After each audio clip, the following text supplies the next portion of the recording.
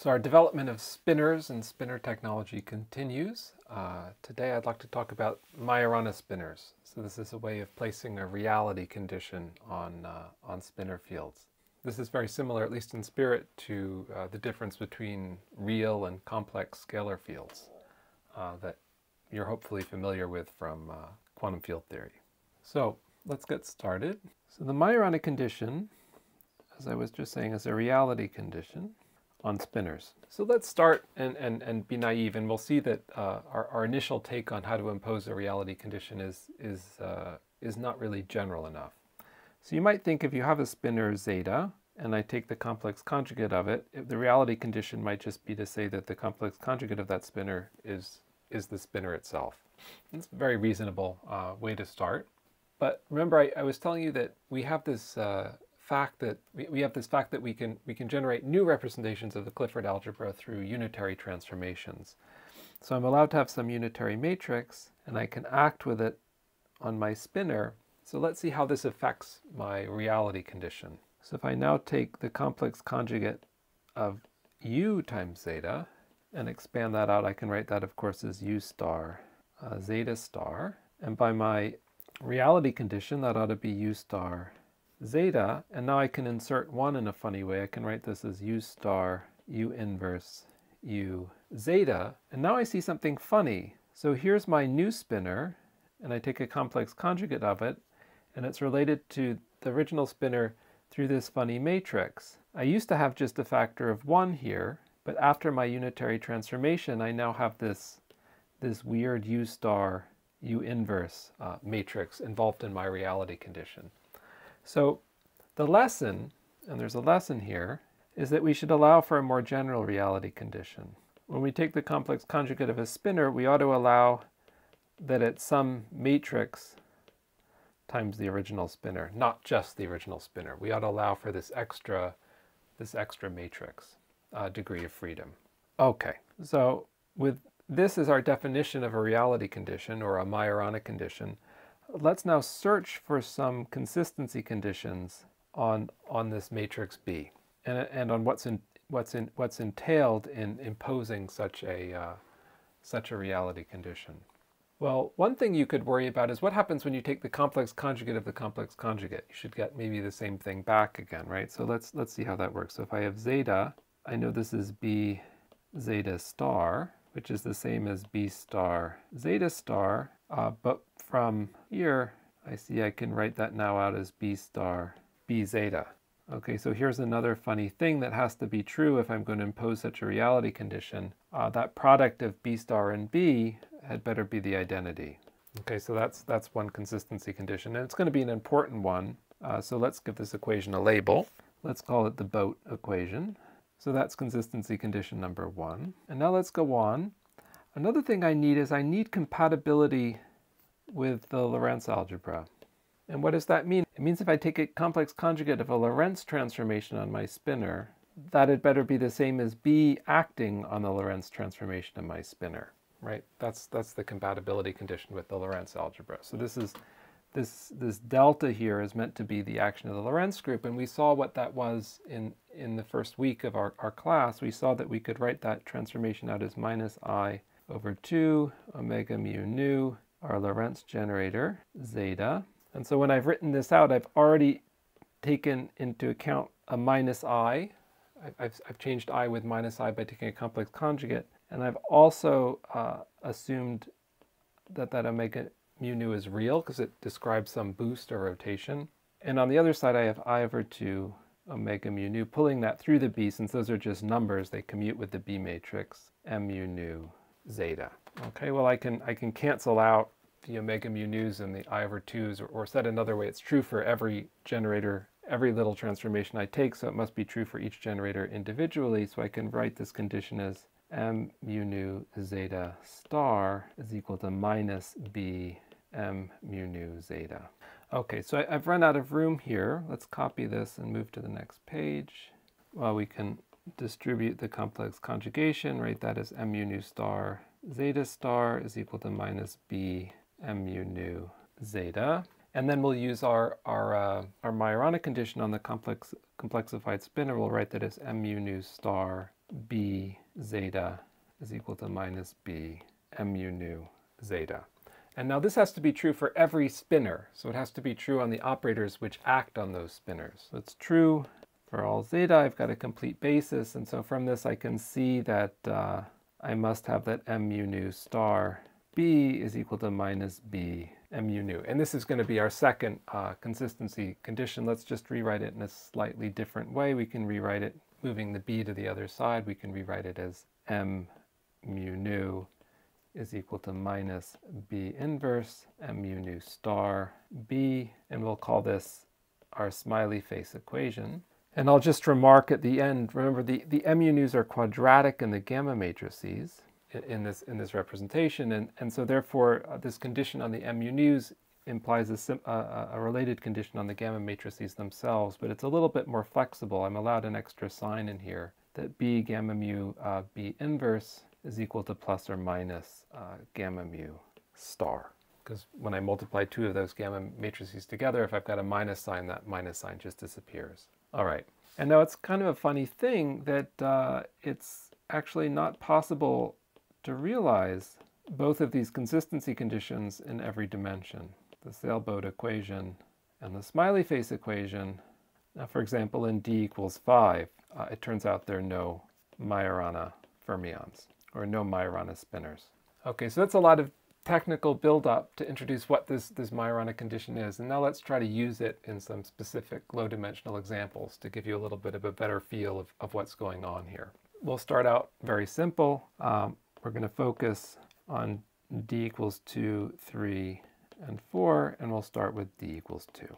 So in d equals 2, as we saw a couple lectures ago, we could choose a representation where gamma 0 is I sigma 2 and gamma 1 is equal to sigma 1. And I'll just point out that in this basis, the gamma matrices are manifestly real. If I take a complex conjugate of them, I just get the same gamma matrices back. And because of that, it's possible to take this B matrix to be the identity matrix. And in this case, my consistency conditions, the sailboat and the smiley face, are basically trivially satisfied. Well, B star is clearly 1, and I multiply, or I conjugate a gamma matrix by 1, I get the gamma matrix back. I take the complex conjugate of it, I get the gamma matrix back. So both of these consistency conditions are trivial if you can write the gamma matrices in a purely real way. So I'm going to make another comment here. We'll keep going and analyze this d equals 2 case a little bit further. So remarkably, gamma, the gamma 5 matrix, which is just the product of gamma 0 and gamma 1, I can write this is the sigma 3 Pauli matrix. It's diagonal in this basis. It's diagonal as basis, so that B and the gamma 5 matrix commute. It turns out I can have spinors that are simultaneously Weil and Majorana. Let's write a little table. So I've got my original Dirac representation, which was 2 complex dimensional or 4 real dimensional. I can decompose it one way into Weil representations using the gamma 5 matrix, which is just this Pauli sigma 3 matrix. These are 1 complex dimensional representations. Or I can use my reality condition and decompose it into a Majorana spinor. So this is 2 real dimensional. Or I can actually impose both because the gamma 5 matrix is diagonal in this really real representation, in this representation where B is trivial. And so I'm allowed to have spinors which are simultaneously Majorana and Weil. And these are 1 real dimensional. And so this last thing, this is rather special to 2 and also 10 dimensions. It requires gamma to be diagonal in the Majorana basis.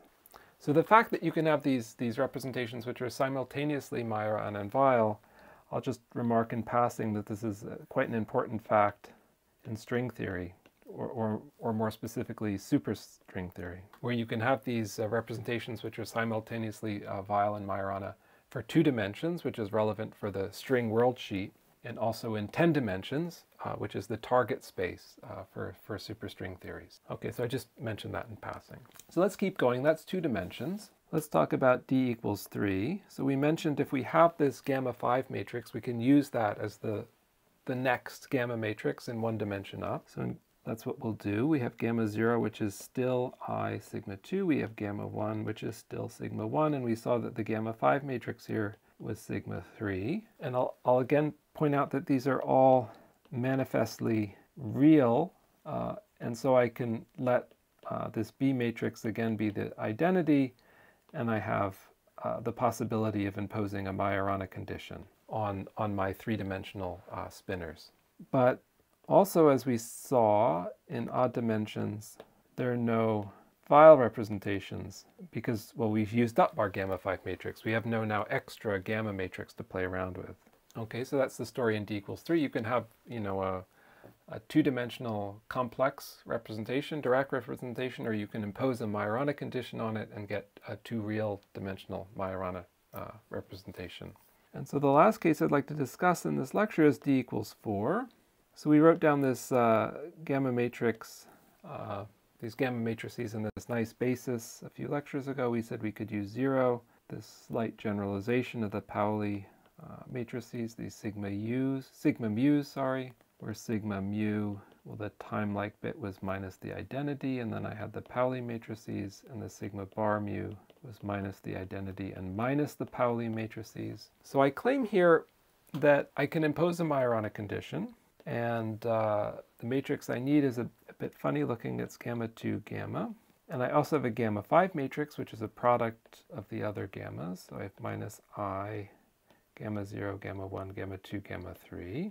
And now let's see that indeed this really is a consistent matrix to use to impose a Majorana condition. So we need to check that BB star is the identity. So let's first look at B times B, and then we'll think a little bit about what B star should be. So B times B is gamma 2 gamma, gamma 2 gamma. So gamma anti-commutes through the gamma 2. I can write that as gamma 2, gamma 2, gamma, gamma.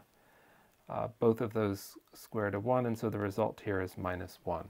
Now if we look back at how the gamma matrix is defined, we see that gamma 2 is the only pure imaginary gamma matrix. The rest are real, which implies in turn that B is pure imaginary, and it also implies now that B star had better be 1. If B times B itself is minus 1, right? Because if B is pure imaginary, taking the complex conjugate will flip the sign. So that's our boat consistency condition for this B matrix. And then next let's look at the consistency with the Lorentz algebra. So here I need to see how B conjugates with the gamma matrices. B, gamma mu, B inverse. Well, if B squares to minus 1, B inverse must be minus B. So I can write this as minus B gamma mu B. And then we'll expand that out using the definition. So we have gamma 2 gamma, gamma mu, gamma 2 gamma. So I know I can commute, or I can anti-commute the gamma 5 matrix through the other gammas. So I can write this as minus gamma 2 gamma, gamma, gamma mu, gamma 2 gamma, 5 squares to 1. And so this is minus gamma 2 gamma mu, gamma 2. And now I have to consider each case independently. It gets a little bit messy here. So the claim is that if mu is 2, this is minus gamma 2. I guess that's clear, right? Because gamma 2 squares to 1, and I'm just left with a minus gamma 2. And then if mu is not equal to 2, well, I can anti-commute the gamma 2 through the gamma mu. That gives me an extra minus sign, and I can write this as gamma mu. And then since gamma 2 is the only pure imaginary gamma matrix among these, whereas all the other ones are pure real, I can think about this as gamma mu complex conjugate, right? Because that will flip the sign of the gamma 2, but will leave all the other ones unchanged. And this was our other consistency condition, our happy face consistency condition, that it be compatible with the Lorentz algebra. So we've demonstrated a B matrix through which we can impose a reality condition, and shown that so these spinors in 4 dimensions can be Majorana. But there's a critical difference here from the two-dimensional case, that the gamma 5 matrix and this B matrix don't commute. So let's just see that. So I write this as gamma, gamma 2 gamma, minus gamma 2 gamma gamma. where this is my B matrix. So I can anti-commute the gamma through the gamma 2. I can write this as minus gamma, gamma 2, minus gamma 2, gamma, gamma. And so this is just minus 2, gamma 2. It's not 0. So they're not simultaneously diagonalizable, which has the consequence that I cannot have Phi and Majorana fermions at the same time. I can make my fermions Phi, I can make them Majorana, but I can't make them both. So that table that we had for the two-dimensional case gets cut short. So I've got my 4 complex dimensional Dirac representation that I start with. I can decompose it in one direction into 2 complex dimensional Phi spinors, or I can decompose it in the other into 4 real dimensional Majorana, but then I can't further impose both conditions. So I'll leave the general D case to discuss as an exercise for the online lecture, and also for you to ponder over a little bit yourself. There's some very interesting deep mathematics here. It has to do with the structure of the octonions and the quaternions, and so various number fields, and also has to do with this notion of Bott periodicity, which we really won't touch on in this module. We're much more physics oriented here than math. But for those of you who are interested, there is this other big set of ideas to pursue, if you're motivated. All right, so we'll leave you there. I think that's it for this week, and next week we're still not quite done with our discussion of spinors. I've got to next week introduce the notion of a spinor inner product, and I've also got to introduce these Fierz identities before we get to the meat of this subject and discuss the supersymmetry algebra itself. Very good.